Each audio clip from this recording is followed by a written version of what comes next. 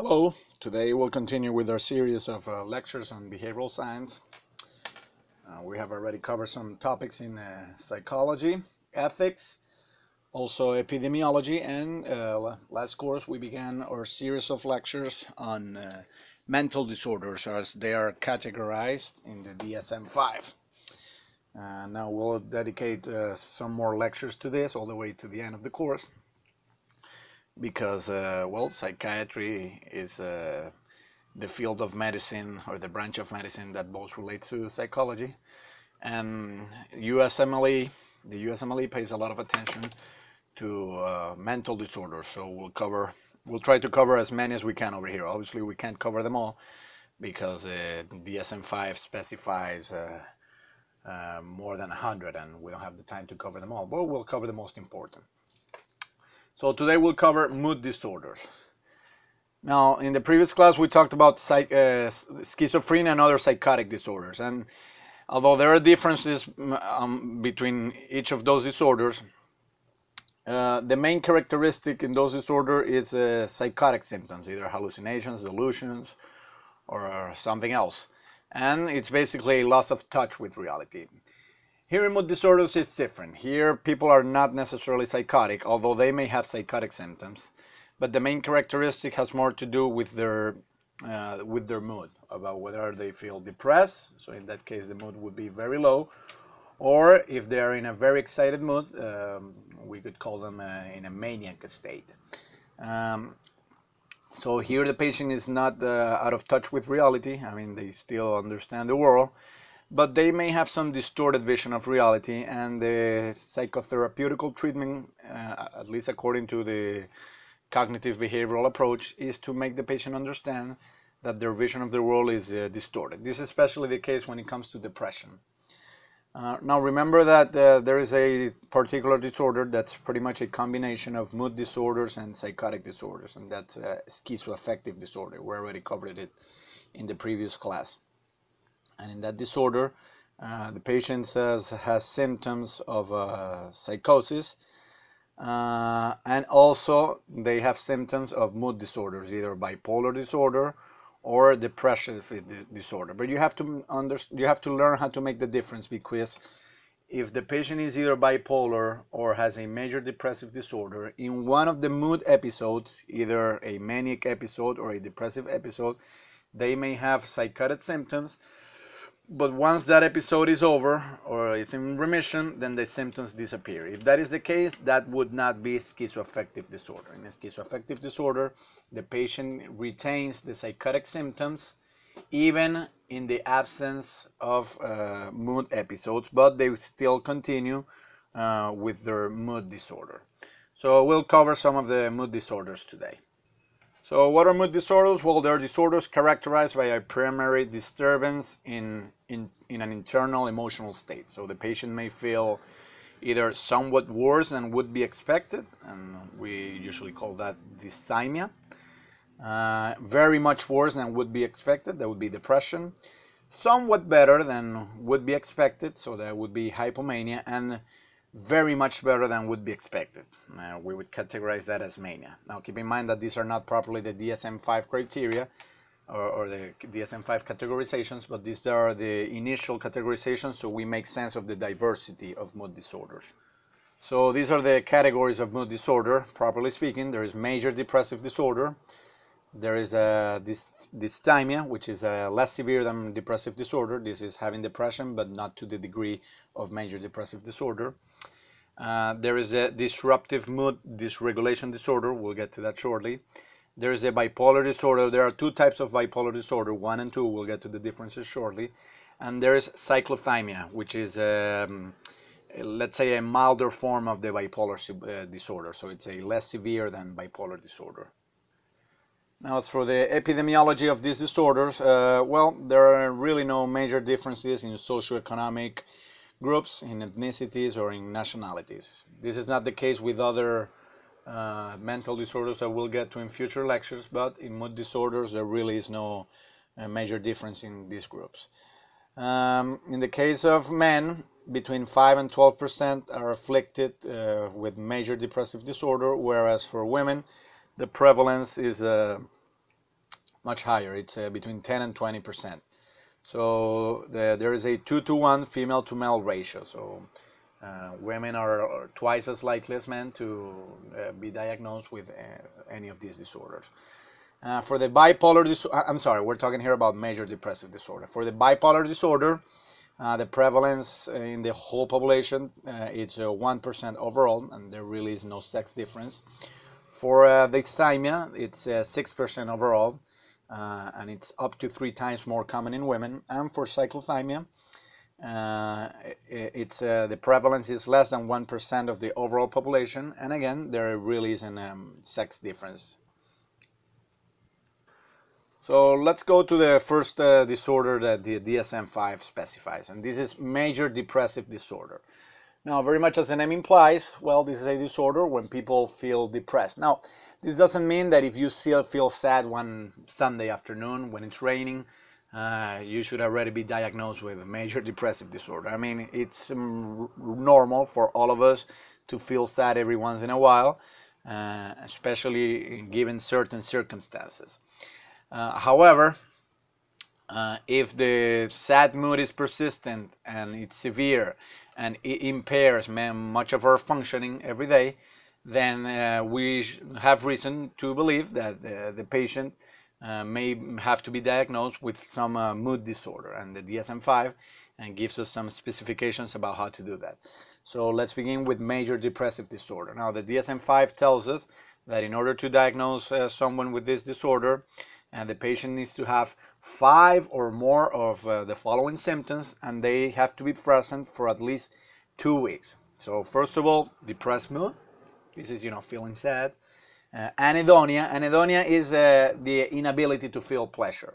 So if the patient was found pleasure in some activities in the past, and they no longer find pleasure in that, or they find no pleasure in anything else, that would qualify as anhedonia, which is a diminished interest in any other activity, or the inability to feel pleasure. So that's the second symptom. Significant weight loss or weight gain. Now, whenever I have encountered patients that have been diagnosed with a major depressive disorder, it's much more common that they lose weight. But there could also be a significant weight gain. So you should watch for those two. There are also sleep irregularities, so there is either insomnia, not being able to sleep, or hypersomnia, sleeping too much. Again, it's one of those two extremes. It could go either way, so you have to watch for both extremes in order to make a diagnosis. There can be psychomotor retardation or agitation. It's far more common psychomotor retardation, and this means that people go very much as in slow motion. So you talk to the patient, and they take a very long time to reply, and whenever they speak very slowly, and they have a very long reaction time. All of that is psychomotor retardation. Fatigue, so feeling tired. Feelings of worthlessness, this is not having good self-esteem, thinking that life has no meaning, and so on. Diminished ability to concentrate, so not being able to carry on a task. And also suicidal ideation. Well, this is the idea, this is playing with the idea that they may kill themselves, and just imagining what the world would be like when they're not there, and how they would kill themselves, what they will do with their body after they kill themselves, and so on. All of that is suicidal ideation. So in order to be diagnosed with major depressive disorder, the patient has to present 5 of these symptoms for at least 2 weeks. Now, also the symptoms must cause distress, as in almost every other mental disorder that we have talked about, and the symptoms cannot be due to substance abuse. Now, if you take if a patient abuses substances, either cocaine or heroin, or many of the psychoactive drugs that we'll get to in another lecture, these symptoms may come up. If those symptoms come up in the midst of abusing drugs, then the patient should not be diagnosed with major depressive disorder. And also the patient the symptoms should not be due to a significant loss, either a financial or a relative's death or an accident, and so on. And the DSM-5 tells us that, well, because it's normal for people when they grieve, or they have or when they face very difficult situations to develop those symptoms. Well, what's really important here is how you overcome them.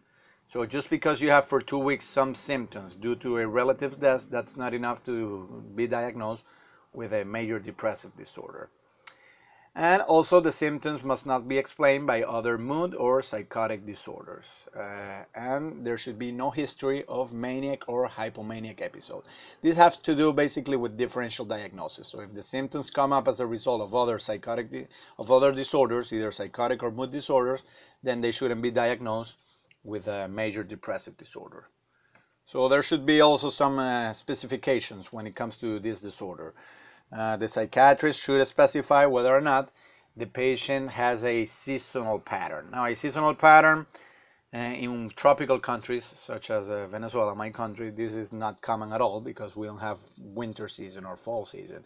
But in areas or in countries where the climate is a template or where there are seasons, there is a high risk of becoming depressed during the winter months. So these are called the winter blues. So if you're going to diagnose a patient with major depressive disorder, it's important to specify whether or not that depression comes from a seasonal pattern, whether or not they become more depressed as the winter approaches. And this is important to know because if you make that a specification, then the treatment would be different from a major depressive disorder without that specification. Because for the winter blues, well, the treatment could be an exposure to full spectrum light, and this has proven to be quite successful in elevating the mood and treating major depressive disorders. So receiving light and being exposed to light, to a full spectrum light, has some encouraging effects on the patients. And you must also specify whether or not the patient has some psychotic features. Now remember that these psychotic features, if they only appear when the depressive episode is very intense, then you should specify major depressive disorder. If the psychotic features continue even when there is no depressive episode, then maybe you should think of diagnosing schizoaffective disorder. Now, in major depressive disorder and in many other mood disorders, you always have to be on watch for suicide risk. Let's make clear, first of all, that it is a myth that people who threaten with suicide don't carry it out. So there is this idea that whenever someone says, I'm going to kill myself, everybody says, oh, he's just playing, don't pay attention to him, he's just threatening, he just wants attention. That may be more the case with patients with borderline personality disorder, which is different. It's quite different from patients with major depressive disorder. Perhaps in patients with borderline personality disorder, you could believe more that their suicide threats are more, histrionic than really intending to carry them out. But in the case of major depressive disorder or other mood disorders, when there is a threat of suicide, it should be taken seriously because it is a myth that people who threaten with suicide don't carry it out. There is an increased risk in patients with major depressive disorder for suicide, and the risk factors are, well, first of all, serious prior suicide attempts. So if someone in the past has already tried this, there's still the probability that they will try it again. If they are older than 45 years old, they are at a greater risk of suicide attempt.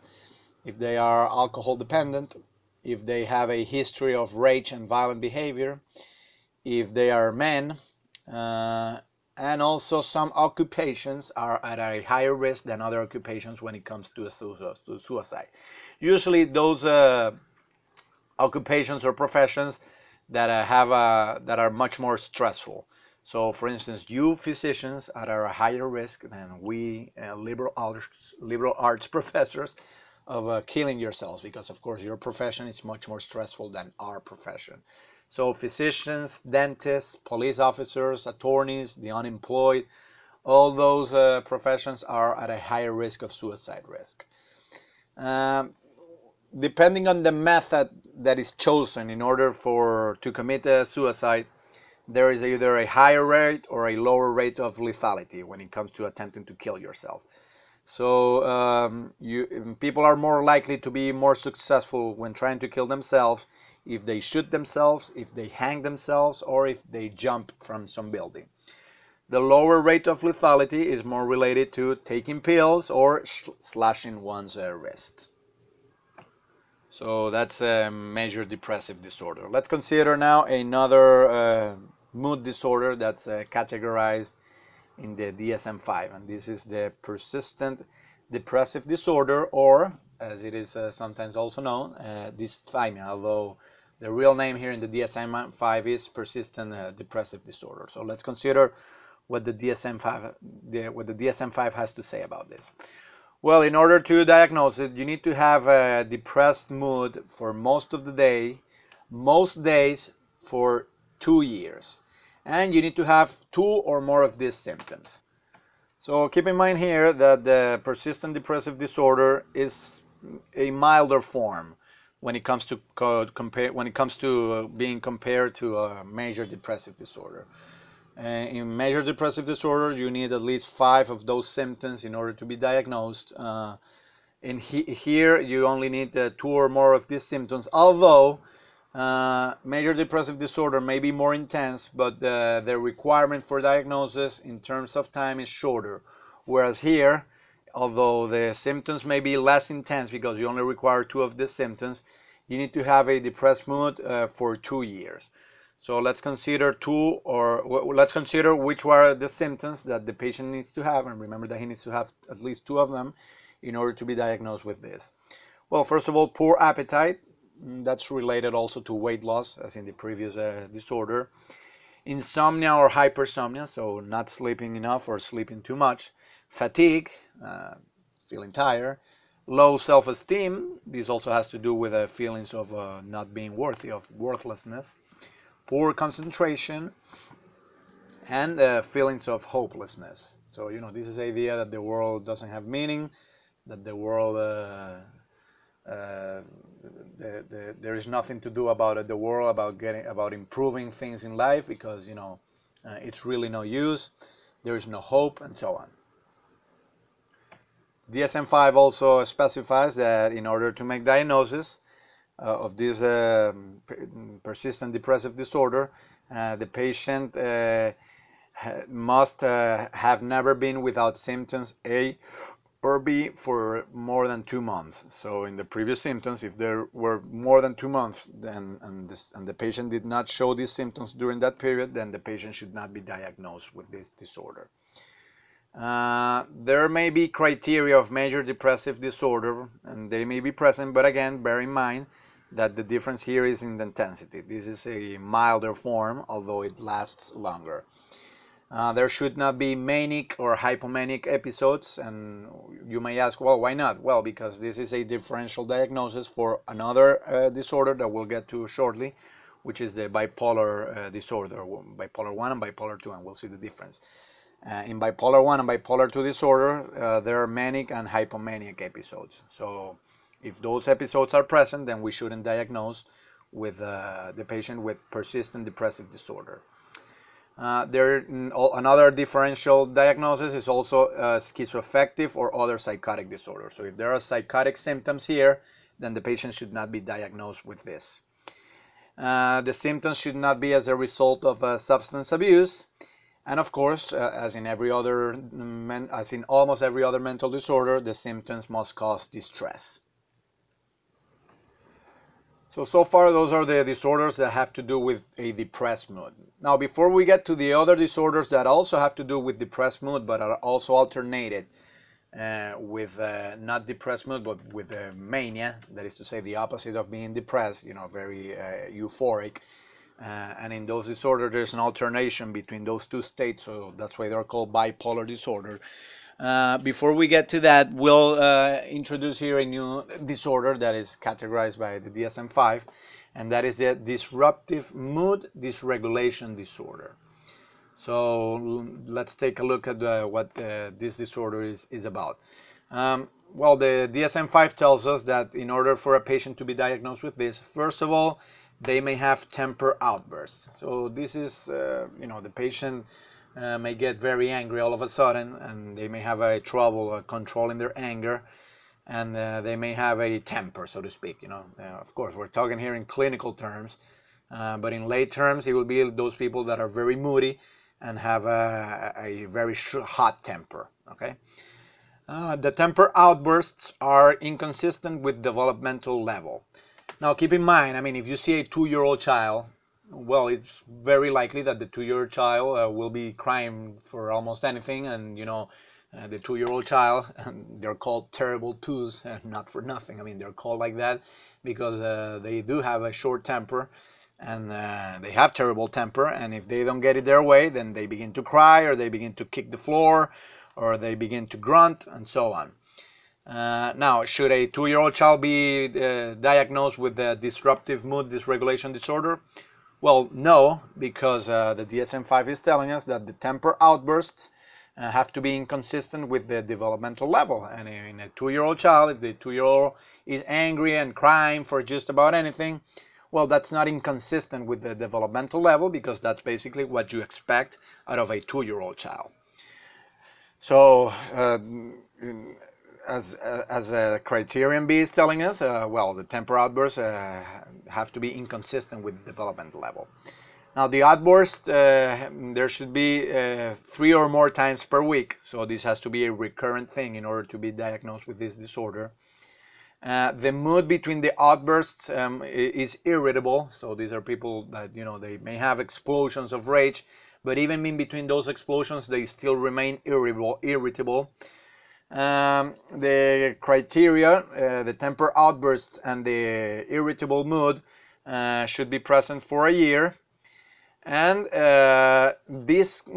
both the temper outbursts and the irritable mood should be present in at least 2 settings, either at home or at school or somewhere else. So if the person, this disruptive mood dysregulation disorder is it's more for teenagers and kids, right? Because as we see here, the criterion G is that the diagnosis must be between 6 and 18 years old. But this is why it must be kept in mind that the outbursts are inconsistent with the developmental level.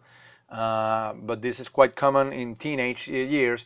But it's important, and we go back here to criterion F, that the outbursts happen in more than one setting. So if the kid is let's say a 14-year-old kid is very angry all the time, but only at home, but at school he behaves well and he doesn't have this irritable mood. So he only gets upset at home, but not at school, and he screams at his parents, but only at home and not at the teachers at school, and so on. Then you shouldn't diagnose this patient with this disorder, because he's only showing the irritable mood and the temper outbursts in one setting. And in order to diagnose it, the patient has to show these symptoms in at least 2 settings. So the age of onset must be before 10 years old. So if this begins after 10 years old, then it shouldn't be diagnosed as such. The patient should never have had a manic or hypomanic episode. There should not have been any major depressive disorder or another mental disorder. And the symptoms should not be due to medication or substance abuse. If the patient gets these symptoms due to medication or substance abuse, then that's another mental disorder. It's not a disruptive mood dysregulation disorder. So disruptive mood dysregulation disorder is basically a disorder for kids.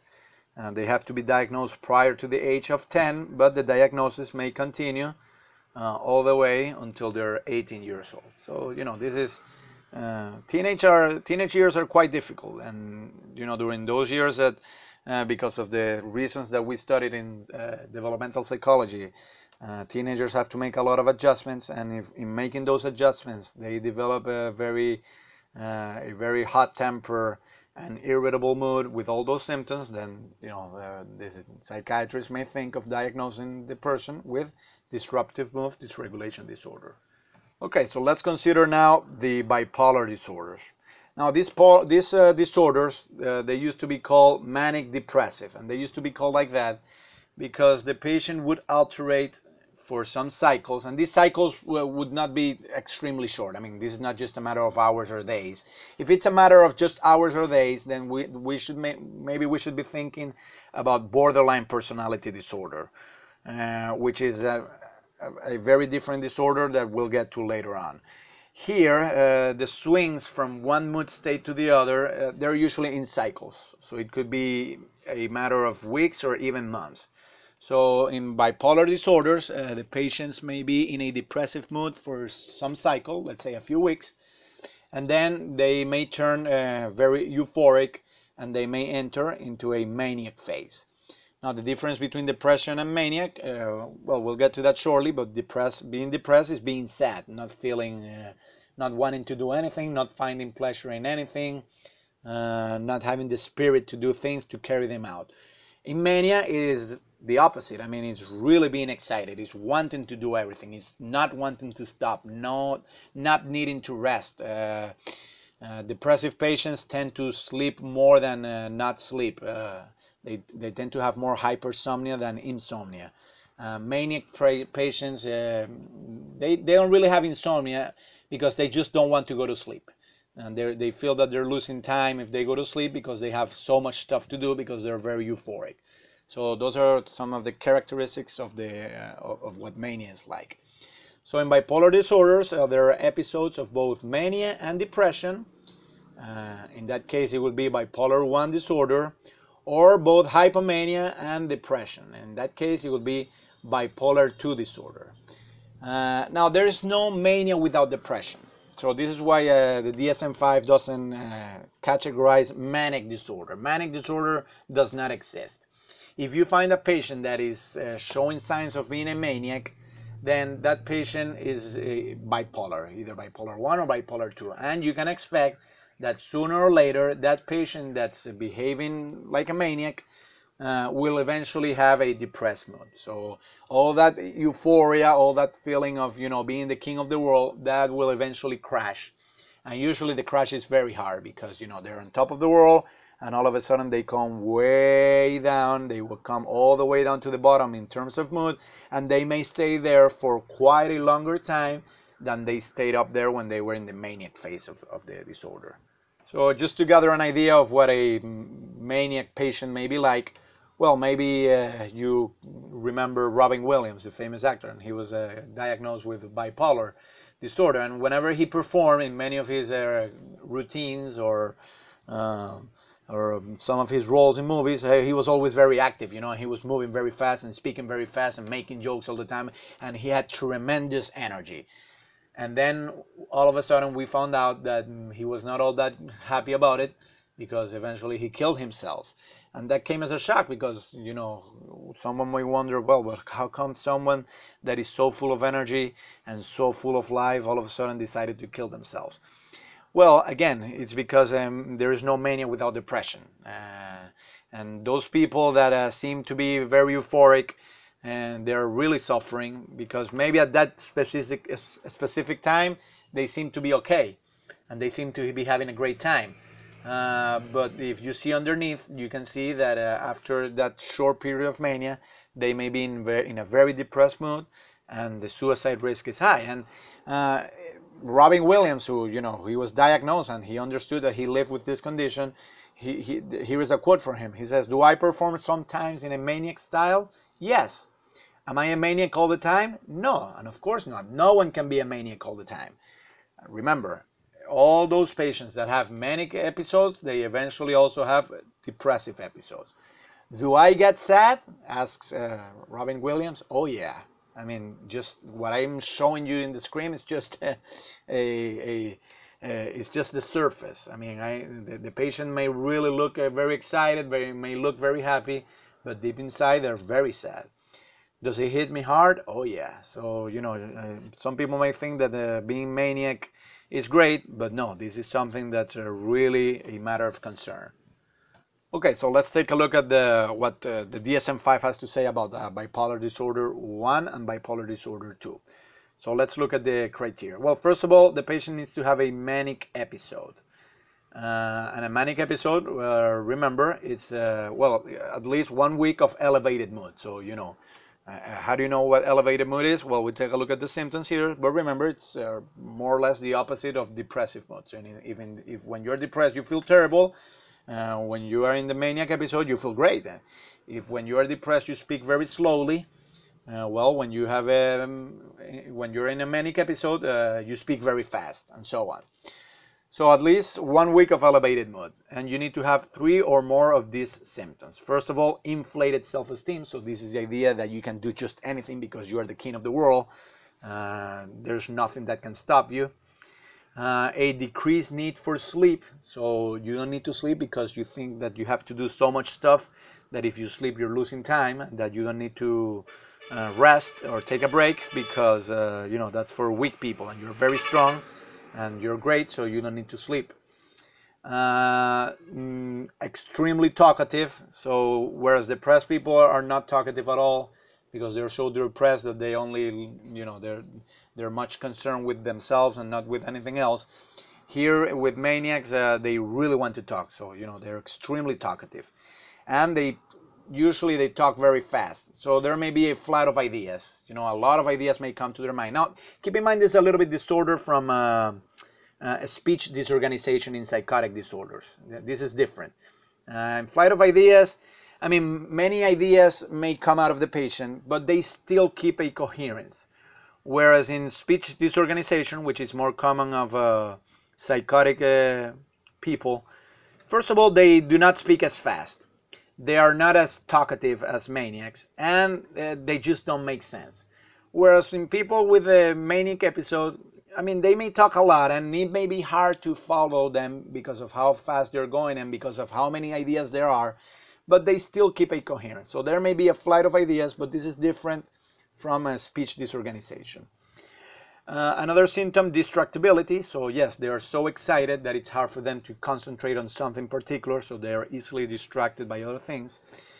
An increase in goal-oriented activity. So during manic episodes, patients may achieve great things. If you have the project of writing a book, well, if you're in a manic episode, you may write the book in just one night, for instance. And some of the great artistic achievements have been done by people suffering from bipolar disorder, and they managed to have find great artistic creativity in the manic phase of bipolar disorder. So there's an increase in goal-oriented activity. So if you have a goal, well, if you are in the maniac phase, you are much more likely to achieve those goals because you just don't stop. You don't have a need to take a break or to rest. So if you propose to paint the house, well, you do it in just one stretch, and you don't stop until you finish it, and you have the energy to keep going and going and going. And this may all seem great, but there are some important risks. Another symptom here is risky activities. So if you have too much energy and you feel euphoric and so on, your judgment may be impaired. So you may engage in some risky activities such as sexual promiscuity. So you may just be sexually disinhibited and going to bed with just whoever comes across you. There's a lot of another risky activity that's very common in people with the manic episodes is gambling, shopping. Going on people that go on shopping sprees and so on, or gambling sprees. They're usually, not always, but they're usually suffering from bipolar disorder, and they do this stuff when they're in their manic phase. And of course, in order to be diagnosed, all of this must cause social impairment, and the manic episode is not attributable to medication or substance abuse. So remember, bipolar disorder 1 is a manic episode for at least 1 week with 3 of those symptoms, and also the symptoms that we consider for the depressive mood disorders. Now, we already took a look at the manic episode, and if there is manic episode and also the presence of the depressed mood, also the presence of symptoms for depressed mood, then diagnosis there would be bipolar disorder 1. Now, for bipolar disorder 2, it would be having the same symptoms of depressed mood, but also a hypomanic episode. Now, a hypomanic episode is pretty much like a manic episode, but in a milder form. So it should be an elevated mood for at least 4 days, whereas in the manic episode, it's for at least 1 week.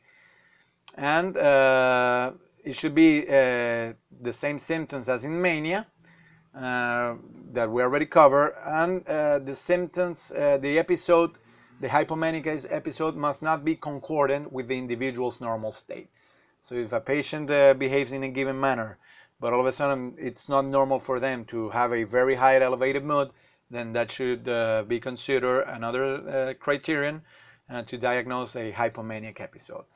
Now the change in mood should also be observable by others, but as in different from mania, the episode does not have to be severe enough to cause impairment. So this is one of the disorders, one of the mental disorders where the criterion for distress and impairment is not included. So if a manic episode causes distress, well, that manic episode should be diagnosed as part of bipolar disorder 1. If it doesn't cause impairment, then that should be diagnosed as a part of bipolar disorder 2. And also, the hypomanic episode should not be to drugs or medication. If you take cocaine, for instance, well, it's likely that you may have either a hypomanic or a manic episode, because cocaine, one of the effects of cocaine intoxication is precisely, these feelings of euphoria and decreased need for sleep and goal-oriented activities and so on. If you have that episode as a result of taking cocaine, then you should not be diagnosed with a bipolar disorder, either 1 or 2. So those are the episodes of mania and hypomania. Okay, so let's turn now to cyclothymic disorder. The DSM criteria for this is that there must be depressive and hypomanic symptoms, but not really full episodes, for at least 2 years. Now, in those 2 years, the individual has had symptoms at least half the time and has not had more than 2 months without the symptoms. The symptoms should not be explained by psychotic disorders, especially the schizoaffective disorder, as we already studied this, and the symptoms must not be due to drugs or to medication. Let's take a look at the etiology of mood disorders. I mean, what are the causes? Why would someone develop either bipolar disorder or depressive or major depressive disorder and so on? Well, first of all, there's genetics. So for the general population, the risk of getting a bipolar disorder or a mood disorder is 1%.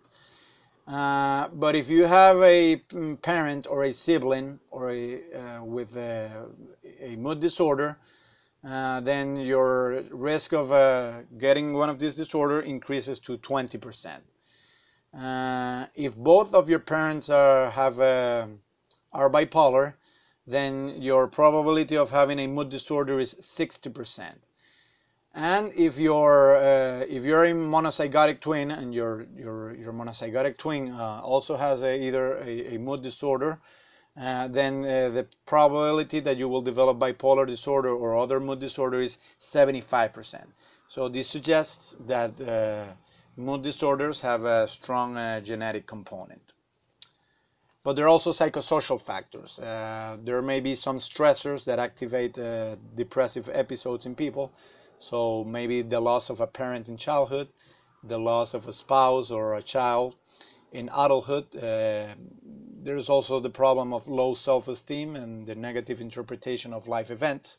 So if you have a personality that tends to interpret things negatively, you are at a higher risk of developing either bipolar disorder or depressive disorders.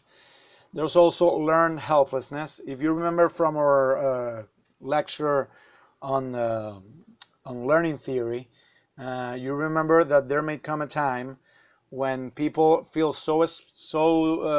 they feel so affected by adverse consequences that eventually they come to learn to be helpless, and that they come to think that there really is nothing that they can do about it. So if due to some difficult circumstance you eventually come to develop learned helplessness, then you're at a much higher risk of developing some mood disorder. Now, in the case of mania or hypomania, this has apparently more to do with the biological factors and not psychosocial factors. So psychosocial factors account for depressive episodes or depressive disorders, but not for mania or hypomania. And there are other factors that may cause mood disorders. Some drugs, some prescription drug use may eventually have as a side effect some mood disorders. So, for instance, isotretinoin, I'm sorry, and this is used for acne, or also it may also be used as cancer medication. Some beta blockers, some steroids, some another medication, for instance, interferon, which is used to treat viral hepatitis, and also oral contraceptive pills. All of that may have as a side effect mood disorders. Crack cocaine and amphetamines also as a side effect, they may also have mood disorders as a result. Usually we'll cover this when we get to substance abuse disorders in another lecture, but for the time being it suffices to know that usually the effect of cocaine and amphetamines is euphoria, but only for a very short period of time, sometimes just for 1 hour. So you have feelings of very intense feelings of euphoria, of feeling great. You may be very alert. You may have no need to sleep. You may have an increase in goal-oriented activity. You may have a time to have enormous productivity. But after that, after the effect is gone, then you may really hit the bottom and become very depressed. So cocaine and amphetamines may cause mood disorders. Now remember, if the symptoms are due to substance abuse, they are not they shouldn't be diagnosed as such. But if you increase the abuse in the long term, that may actually increase the risk of developing mood disorders. Also, for women, the menopause, that may also increase the risk of getting mood disorders. Nutritional deficiencies, so not being well fed, that may also increase the risk for mood disorders. And if you remember when we talked about the pregnancy, there is always a risk for a mother that just gave birth recently to develop the baby blues. This is postpartum depression. So in those cases, there are also risks that the patient may develop mood disorders. So there are some factors that may also influence the prognosis, and we may consider them also as course modifier. So in bipolar disorders, rapid cycling indicates poor diagnosis. So if the patient has a very short cycle of mania and then a short cycle of depression and then going back to a short cycle of mania and again to depression, well, rapid cycling indicates poor diagnosis, so it's harder to treat if the mood changes are faster. Factors that are associated with good prognosis is, well, first of all, good education. So the more education you have, the better chances are that you may be that you have a better prognosis. And as we have mentioned in other mental disorders, being married is a good predictor of good health. So if you're married and you have the support of a spouse or relatives, then that increases your chances of making some recovery, and that improves your prognosis. For major depressive disorder, neuroticism, this is a personality trait which is a negative affectivity. So this is, looking at things in a bad light, and not being optimist about the world. Well, if that's your personality, then that increases your risk of getting major depressive disorder, and that is not a good sign for a good prognosis. Now remember, when you diagnose any of these disorders, you have to make sure that you don't get them confused with other disorders, and this is what in the DSM-5 is called differential diagnosis. So maybe in the course of some of these disorders you may get some of the symptoms. So for instance, in schizophrenia there may be mood alterations. In the schizoaffective disorder, we've already talked about this. In anxiety disorders, in somatic symptom disorders, anxiety disorders is when people have a lot of stress and they may fear something. In somatic symptom disorders, this is when people have some stress, but the symptoms are not merely in their behavior, but also they may have some expression in their own bodies. eating disorders, drug and alcohol abuse, and in borderline personality disorders. In all those disorders, there may be symptoms that resemble mood disorders. Now in order to make a good diagnosis, you have to make sure that those symptoms that you're collecting in order to make a diagnosis, that they're not as a result of all these mental disorders. If they are a result of these mental disorders, then you should not diagnose with the patient with any of the mood disorders, but rather with some of the disorders that are listed here. So what can be done about mood disorders? What's the treatment?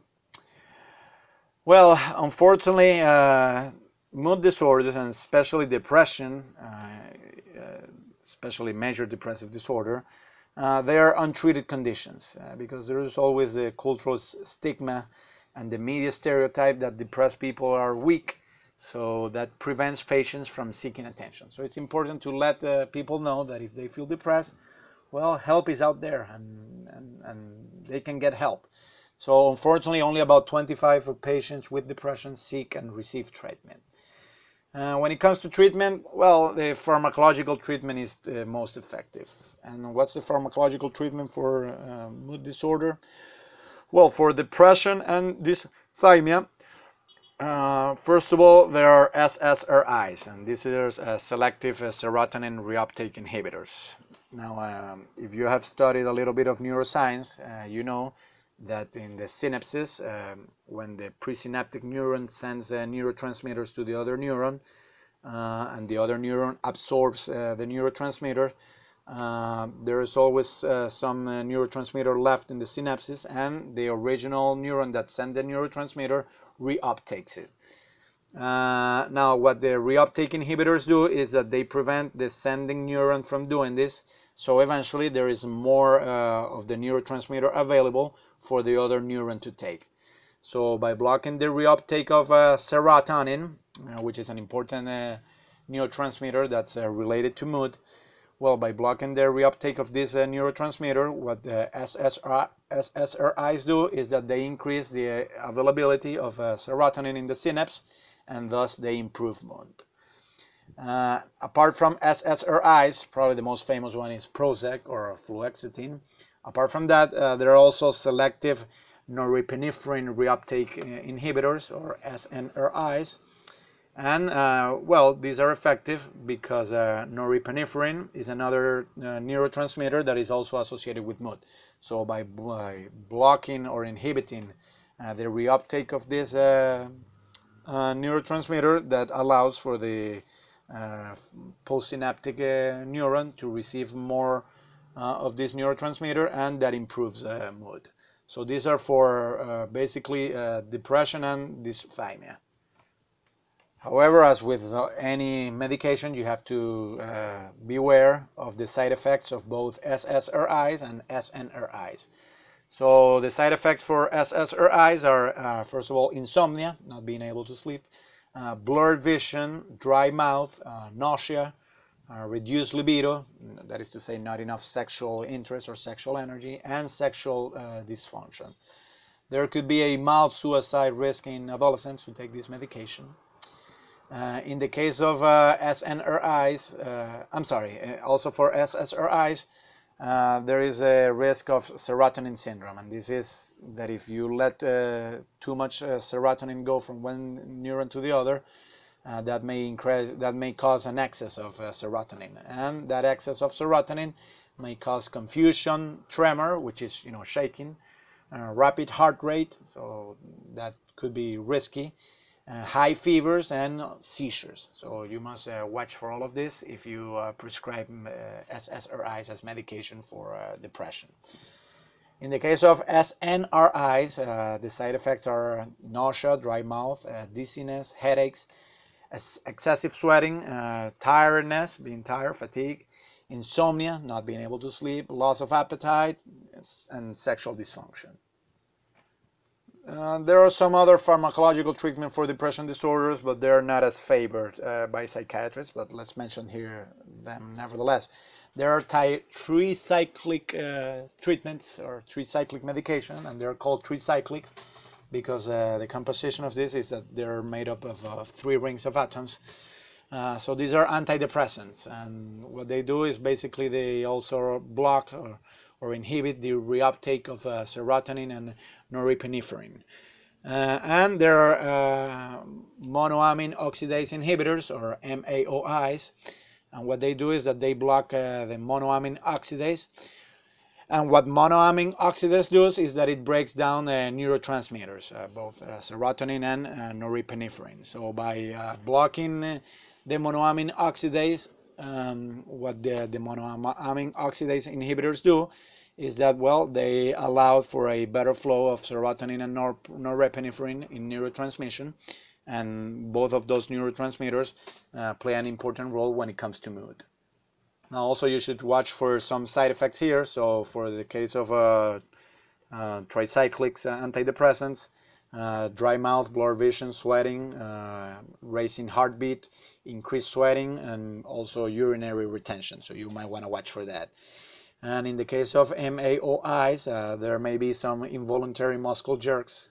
There may be low blood pressure, reduced libido, or there may be some difficulty reaching orgasm, and there may be weight gain.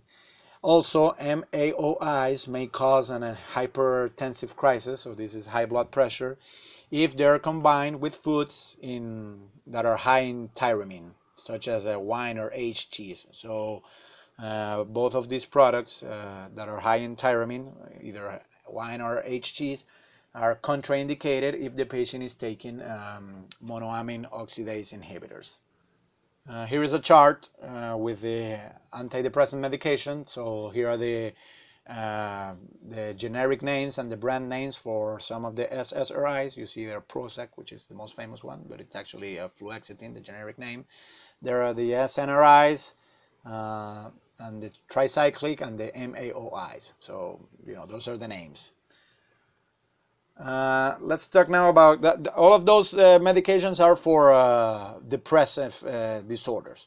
Let's talk now about bipolar disorders. What's the pharmacological treatment here? Remember that bipolar disorder, it's an alteration between maniac and depressive episodes.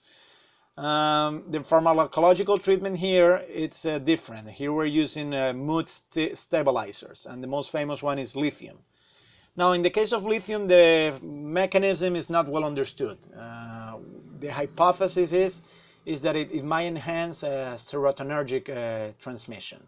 But the mechanism is not as well as understood as it is in SSRIs. I mean, in the case of those medications, the mechanism is much better understood.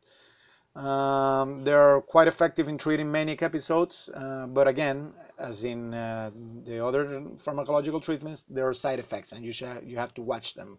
So the side effects of lithium that's used for bipolar disorder are tremor, that is to say shaking, gastrointestinal symptoms, so symptoms of disruption in the digestive system, and weight gain. Other pharmacological treatment for bipolar disorder, it's also anticonvulsant. They may be good in order to treat mania. So some of the side effects here, you have to watch for them. They may also be nausea, tremor, dizziness, weight gain, and fatigue. Apart from pharmacological treatment, there are other treatments. So for depression and dysthymia, psychotherapists may recommend psychoanalytic therapy, interpersonal, family, behavioral, and cognitive therapy. Now, cognitive therapy is quite important when treating depression. And the founder of cognitive behavioral therapy, his name was Aaron Beck, he devised that line of treatment especially to try or to treat depressed patients. So basically what cognitive therapy is about, and you may remember when we studied this, is about recognizing the negative thoughts or behaviors that distort one's vision of the world, and that it may eventually lead people to have some depressed mood. And what's usually done in this therapy is recognizing the behaviors and then trying to change them in a most effective manner. Now, it has been found the psychological treatment, especially if it's a cognitive behavioral therapy, When it is used in conjunction with medication, it is much more effective than either type of treatment alone. So this is why psychiatrists recommend using medication, but also they recommend psychotherapy, especially if it is based on the cognitive behavioral approach. And you may remember some of the distortions that patients usually have when they are, they have a distorted vision of the world, and the way cognitive behavioral therapy tries to correct them. Well, that's very common when it comes to depression. So here the task of psychotherapy in the cases of depression is confronting the patient and making the patient understand that their negativity about the world may not be founded, and that they eventually may succeed in driving those thoughts away, those depressive thoughts away, if they come to realize that their depression, that their way of understanding the world is not really accurate, that the world is not as bad as they say it is. Now, if especially in the case of depressive disorders, they get to be very severe, then maybe a more extreme line of treatment could be electroconvulsive therapy. Now remember that this has been criticized by some psychiatrists, but unlike lobotomy, electroconvulsive therapy is still defended by the mainstream. So in more severe cases, this could be an option. However, you have to keep in mind that in order to apply this treatment, there need to be some conditions. Now, first of all, the symptoms must not respond to antidepressant medications. Okay, so you only use this therapy in case that the medication doesn't work. You should also keep in mind that you should use electroconvulsive therapy if the antidepressants are either too dangerous or have intolerable side effects. So keep in mind that antidepressant medication is not a free ticket. It does have some serious side effects. If the side effects are too great and too dangerous, then you may consider electroconvulsive therapy as an alternative. And you should also use electroconvulsive therapy if you need a rapid resolution of the symptoms. So, for instance, if you have a patient that is depressed and he's threatening with killing himself, and you have strong reason to believe that he may carry it out, and remember, you should always take this seriously, then pharmacological or psychotherapeutical treatment will not work, because those take a much longer time to work, and you need a rapid resolution of these symptoms because there is a great risk that the patient may kill himself. So in that case, you should use electroconvulsive therapy. Now, keep in mind that very much as in pharmacological treatment, in electroconvulsive therapy, there are also side effects, and you should consider them. There is memory loss, and there is also the risk of mortality. But the risk of mortality is not properly as a result of electroconvulsive therapy, but rather as a result of it may be as a result of the general anesthesia that is used in order to apply electroconvulsive therapy. Remember that unlike the past, right now electroconvulsive therapy is prescribed under general anesthesia. In the past, patients were usually not under anesthesia, and that's why it was severely criticized.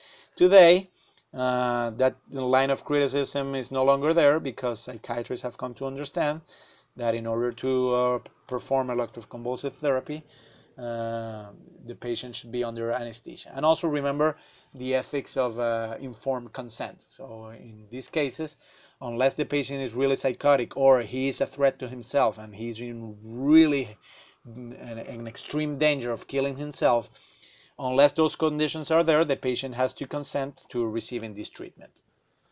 Okay, so that wraps up our lecture. Let's do a couple of USMLE questions as review of what we discussed today.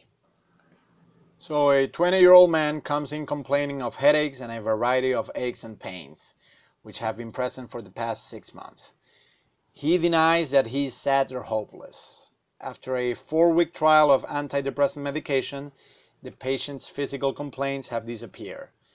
So this patient was probably A, suffering from hypochondriasis, B, from dysthymic disorder, C, from cyclothymic disorder, D, from masked depression, or E, he was faking his symptoms for attention. Well, I would say the right answer here is D, mass depression. Just because a patient says that he doesn't feel bad and that he doesn't feel sad or hopeless, that doesn't mean that you should take his word for it. I mean, a good diagnosis and a good psychiatric interview is not just what the patient says, but also the way the patient behaves. And you have to be suspicious enough in order to understand that maybe what a patient says is not what really is going on. So here it's, if after applying antidepressant medication the symptoms went away, then it's quite likely that he was suffering from a depression, that he failed to acknowledge that he had it, but that he didn't indeed have it. So it would be masked depression. Let's cover another question. A 25-year-old male patient who is slow moving and has a flat effect is put on fluoxetine or Prozac. Remember that this is a variant of SSRI, or selective serotonin reuptake inhibitors. Within the 2 weeks, the patient is showing greatly increased activity level, flight of ideas, and pressure speech. In this patient, the medication has A, precipitated a manic episode, B, has had a toxic effect, C, had a delayed effect, D, increased anxiety, or E, increased depression. Well, it looks like here the right answer is A. The medication has precipitated a manic episode. The patient has symptoms of depression because he has a slow motion and flat effect, so he doesn't really respond to things that are going out there because, you know, he seems to be in a very low mood, and he's provided with an SSRI. But remember that by blocking the reuptake or inhibiting the reuptake of the selective reuptake of serotonin, that may actually take the patient to the other extreme of mood. So if from being very depressed to being to now having a very increased activity level and having flight of ideas and speaking too fast and having a lot of ideas when they speak, then that has precipitated a manic episode.